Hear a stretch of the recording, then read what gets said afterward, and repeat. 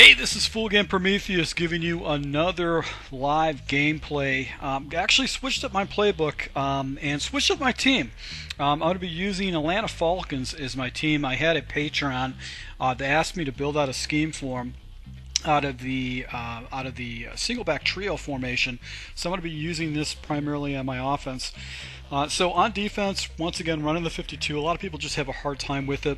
I just wanted basic cover 3. I just wanted to see what he did, and he actually went ahead and challenged me up deep with just a lob ball, and I actually came back and actually user picked that ball right there. He just threw it up and just gave it to me. So I'm going to be really focusing a lot of my offense right here with the single back trio as my base offense, and I just wanted to hit him with a little dive. He was doing a double blitz.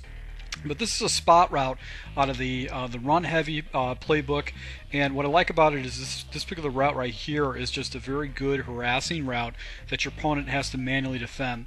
So I came back around, went into kind of a levels concept, just kind of a play-action levels concept, dropped it down to the wide-open man, got a bad animation right there, and only picked up 2 yards, so it should have been basically an 8-yard game. Hit him once again with a run on the inside.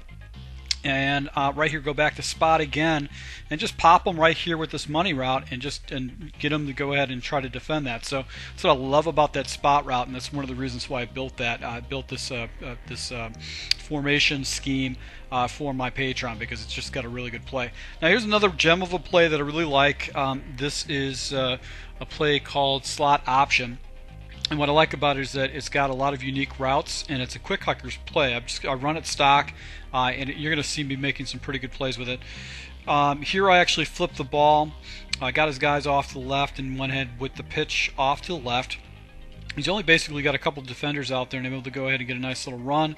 But he actually bottles up the run pretty well. This guy was actually, his run defense was not that bad. He actually clicked down and did that. But his offense was not that good. The guy was not a great player, but he played pretty good run defense for the most part. He kind of bottled my run up. So right here, go ahead and settle for the crosser up top, and able to go up top 7-0 against my opponent. So come out with the heavy blitz with the cover 2 shell right there. Mess up his reads a little bit once again to the cover 2 blitz right here. He drops it down to the flat, and basically I think on the next play I actually go with a hard flat right here. Hit some more pressure off him. He actually throws it right to my defender and able to go ahead and get a nice little interception. Most people with that 52 defense, they struggle with it, and they have a tendency to want to throw over the middle to the hot read, and essentially just goes right into your defender. And if you got a good defender, you can actually pick it up. So right here I'm looking for the little crossing route, the drag route with Julio Jones to go and pick up some pretty good yards. 3rd and 1 situation. Back to the spot route again. Right here, just go ahead and pop that. Now I've actually set this opponent up. I basically popped him a couple times with that spot route, so now I'm feeling pretty good about it, and he's going to have to go ahead and be very conscious of it. Nice little pitch play. He bottles it up with his defense. Puts me in a situation. I go ahead and try to play with a different type of a setup. I don't really have much of a red zone offense yet with this heavy run basically offensive set, so you're going to see me probably struggling to try to get the ball into the red zone because I don't really have any kind of a scheme set up yet, but I'll be working on that as I show some more gameplay. So a little spin move on a pitch play right there, and I'm able to go and catch him. So back to the 52 defense right here. I think I did hard flats while my defender actually came down there and played the ball. A 2nd and 6 situation. Pressure once again. That's actually hard flats right there. So he doesn't pick up any yards. He actually loses yards. So 3rd and 9 situation. Come with the pressure again. He actually picks it up, but he throws it down to a little spot route and gets it in a 4th down situation, goes for it. So I'm figuring I'm just going to keep going with the pressure. He's trying to get rid of the ball very quick. We'll come back to the crosser. He actually goes ahead and hits the deep post, and my defender clicks on and actually get him out of position, and I give up a cheesy score with 27 seconds left. So going in the second half here, I'm getting the ball back. Do a little pitch play to the outside, and actually he's able to go ahead and just tackle me by my shoelaces to get me down after I get a 1st down. So once again, back with the play again. Here's a spot route, but because he was probably paying attention to spot route, I'm able to go ahead and hit him with the seam. So now he's got a dilemma with that spot route. He has to pick his poison. Go ahead and do a little pitch route right here. He actually does a pretty good contain. I do a nice little spin route to pick up some good yards, but he actually contained that up pretty well. So back to the slot option. I'm looking for the crosser, and then I've got this little angle route by the wide receiver. Just a very unique route, and you don't necessarily see that a lot. So right here, first and goal situation, try to hit him with the little pitch to the outside, and he clicks on. He's able to go and tackle me short of the goal line. So here's a play that I actually been labbing, and I just kind of played around with this particular concept. Is actually fading up my outside receiver, then doing my one receiver on that. And what happens in cover 3 shells is that that defender actually falls off the fade, giving you a passing lane to go to get a cheap completion. So because I gave up a big play with the 52, I figured I'd change up my defense a little bit. I go into the 43 safety blitz and zone up my safeties, and right there he actually drops it down to the crossing route.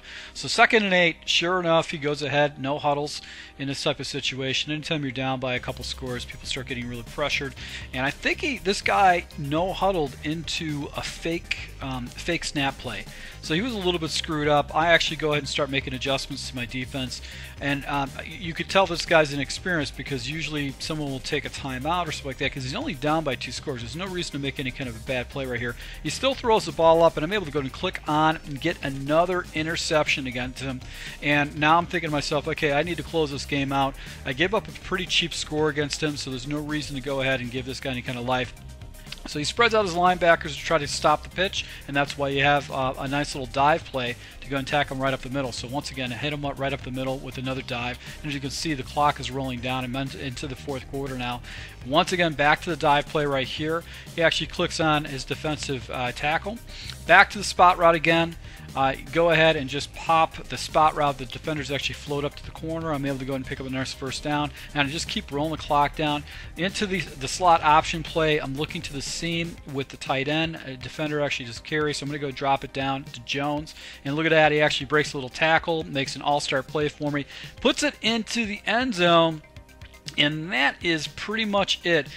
This guy's pretty much donezo. Doesn't want to go ahead and take a beat anymore, so now I start getting some lag notifications, and he ends up quitting out. So guys, be on the lookout. I'm going to be rolling with this run-heavy playbook. It's got basically the singleback trio is one of the formations. It's also got the gun Y off trio, and then the gun bunch tight end. Those are going to be some of the formations I'm jumping into. Once again, to my subscribers, thanks for support, and until next time.